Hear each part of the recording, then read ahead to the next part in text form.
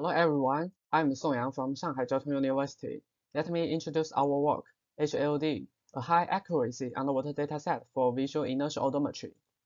The presentation will be made from the following aspects: introduction, data acquisition system, dataset overview, and conclusion. For the existing underwater VIO datasets, a common problem is that they normally lack full and accurate ground truth, since they are usually collected in the open sea area, where ground truth trajectories of the robot are hard to obtain. In order to solve this problem, we built an artificial pool and used motion capture system to get the ground truth trajectories of the robot. Since artificial environments are usually not sufficiently challenging, we arranged the different terrains and designed different motion trajectories to collect data. Our dataset have the following advantages. First, the accuracy of the ground truth can reach a military level. Second, the proposed dataset have ground truth trajectories from the beginning to the end of each sequence. Thirdly, the dataset contains data collected in different terrains and motion trajectories. Now I will introduce the acquisition system of our dataset. The left diagram shows the transformation relationship between different sensors. There are two types of coordinate system used in our dataset. First, Wuyang coordinate system, in which the pose of the two sets of infrared reflective markers provided by Wuyang are expressed.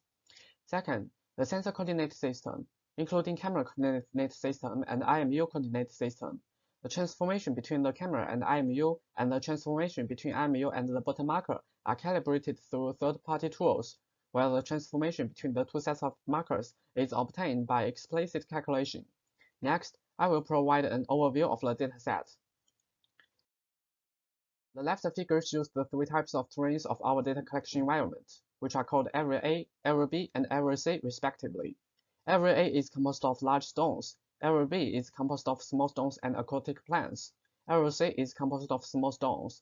The right table shows the characteristics of the sequences in our dataset. The dataset consists of 10 sequences, and 4 types of motion trajectories are used in data collection procedure, which are rectangle, straight line, curve, and random. To verify our dataset, we tested two mainstream vision-based localization algorithms, WINS-Fusion and OpsLam2.